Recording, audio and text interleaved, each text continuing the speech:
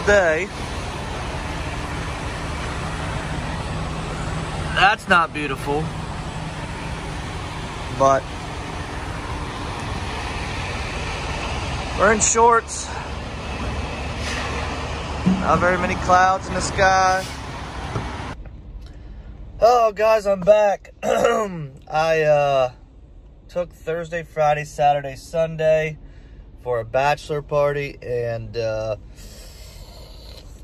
needless to say, yesterday I really didn't feel like videoing anything. I really didn't do anything like special. I just delivered three cars for one customer, and deadheaded home because I like playing catch up, so I have a massive amount of just random cars. So if I'm trying to constantly fill the trailer all the time, like right now when I get behind, then I'm just getting myself more and more behind, if that makes sense. And these are all my regular customers, so I have to take care of them to keep them. So sometimes you got to do that. But just hit 100,000 miles on the Ram, so bye-bye warranty. We're at Love's now, gonna get fuel, and we're headed to Mannheim. Still feeling a little under the weather. Like, allergies are just kicking my butt here recently, and so if I sound stuffy, that's what it is. So I'll talk to you guys soon. Oh, looks like it's Tesla day. Picking up one Tesla.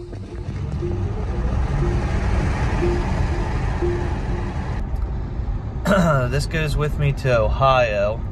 Doesn't need to be enclosed, so we're gonna put it in the open, on the open trailer out of here, and then it's gonna be, I'm gonna put it in my single car enclosed, because I have to go out to Ohio and pick up a wide body Hellcat. So yeah, that's like a quick trip. That's just a there and back. It's not really planned. It's just helping somebody out. I don't really know them. I know where they're from, but should be a good connection. All right, so what kind of ignorant stuff is this? This is my trailer. I don't know whose car this is. There's no key in it. Right behind me.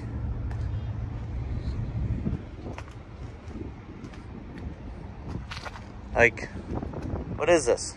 It's not a parking spot.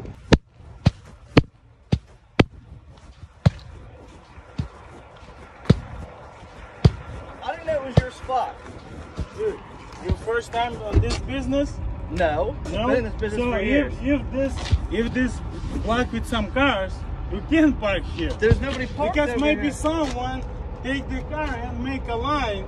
Okay, all that was here was these two cars. Yes, two so cars. Listen, I figured they could back out if I pulled in right there. So first one, it's not mine. Second one, and I plan to put this all cars. All right. You think I knew that wasn't yours? Which one? The one that was, I thought they were parked together. All right. So I thought, okay, listen, just let me out. I got shit to do. You got shit to do. You don't have to be like that. Just let me out.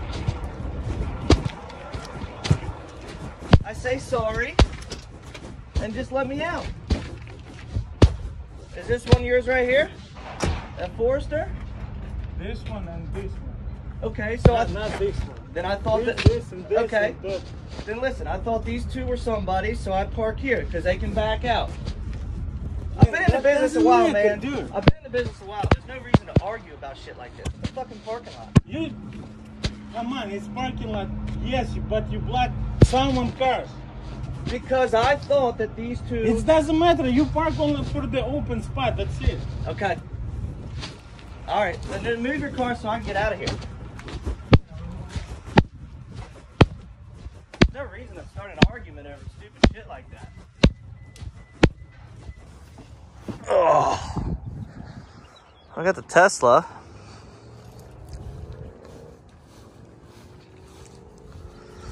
We got a RAV4. What are these? What are those? All right, so before I unload and tell you guys what I'm doing, let me tell you guys a story. I'm trying to get out of that sun. There we go. Let me tell you guys a story of what happened in the parking lot. So as you guys saw, that guy had me blocked in, and I was like, it's kind of rude, you know, I don't understand. Well, at one point he walks up and he goes, you like that? And I said, what are you talking about? Like what?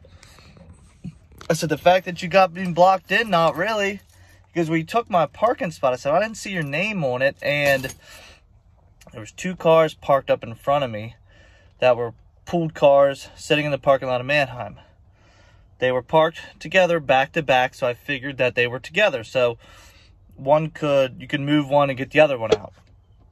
So I pulled into the spot. He goes, nah, you're in my spot. It's like, all right, whatever. It's like, what did he say after that? He said something, then he just walked away. Just like took off walking. I'm like, hello, like, you gotta move your truck, or I mean, you gotta move your cars. Like, I'm not waiting around all day for you to, you know, just be a jackass. So he walks away. I walk up to the other car. I'm like, I want to see if the key's in it, you know, just get it out of the way, whatever. Because I could have went like up and to the left and got around. All I needed to do was move one car and I was out of there. I was like, not arguing with this guy in the parking lot. So I finally find him. He comes back, and I have some audio. I don't know how good it is because I let my phone video run in my pocket while we were arguing. And so if you hear any of that, that's what happened.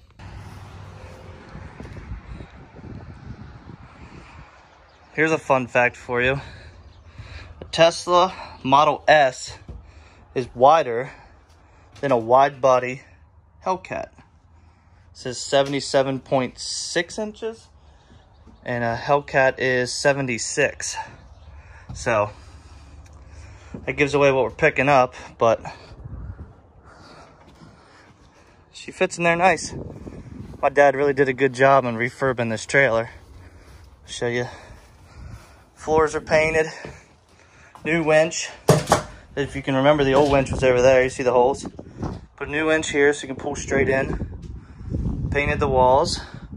We've used it since, but this didn't have to be enclosed, but I need this trailer out in Ohio.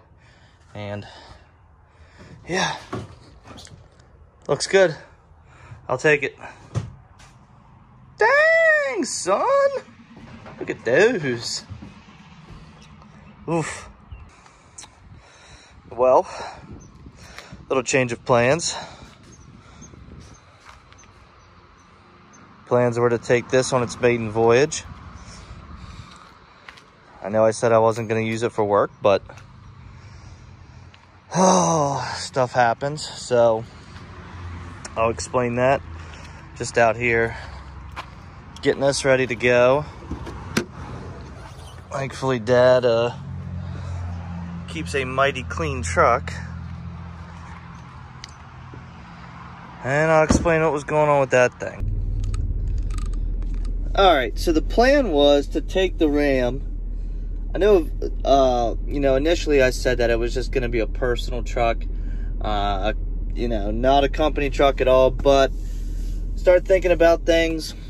Having that truck, drop the Chevy off the commercial insurance, put that truck on the commercial insurance, put the Chevy back on my personal insurance that I have through State Farm, like for my wife's car, my Jetta, and then, yeah, that's it. So I was going to do that, and I was going to kind of put the Dodge through its paces, see how I liked it, and, you know, get some use out of it. Run this single car when I need to, so I don't have to unhook the, you know, the big trailer from the 3500 Dodge.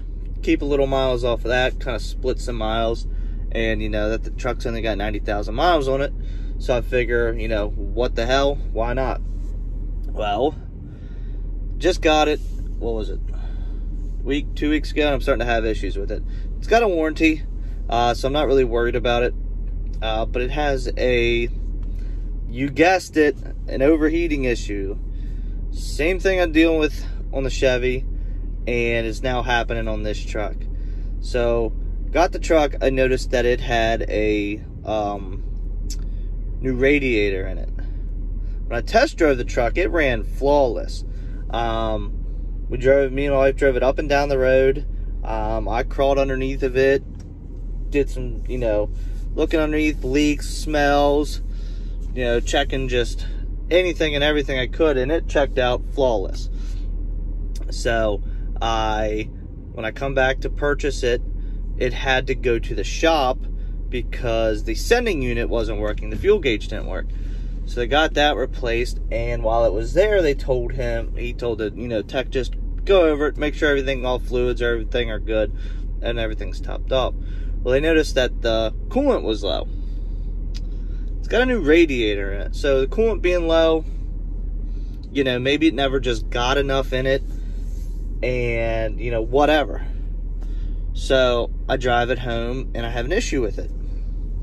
So it's it acts like it has air in, well, it has air in the system, air in the cooling system, pressure in the cooling system. Temperature gauge will spike high like truck's overheating and then come right back down. Got something in my eye.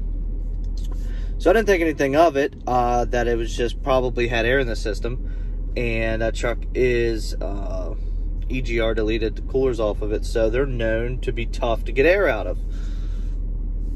Well, I'm still having issues with it, so it's going to go to the shop and figure out that, but I'm glad I figured this out before. I'm halfway through a trip with it, so looks like we're slapping magnets on this truck, and we're going to run it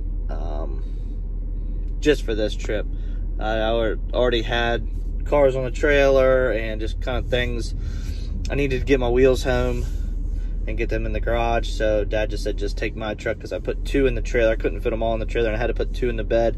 Would have brought the Dodge up, would have had to try to slap them on the back of the deck plate and strap them down somehow, but that seems a little sketchy. So that's what's going on. We'll stay tuned and see what happens, but it's already shaping up to be one of those weeks dealing with that idiot today at Mannheim, and then just having truck issues. But stuff happens. I don't fault the guy that sold it to me, the shop that sold it to me. We're still friends. It's just things happen. That's why he sells trucks with a warranty, because you could drive off the lot and 10 miles down the road, the transmission go out after somebody drove it for 100, 200 miles at the shop, and 10 miles down the road something like that could happen. So things happen. That is what it is, and we'll see you guys tomorrow.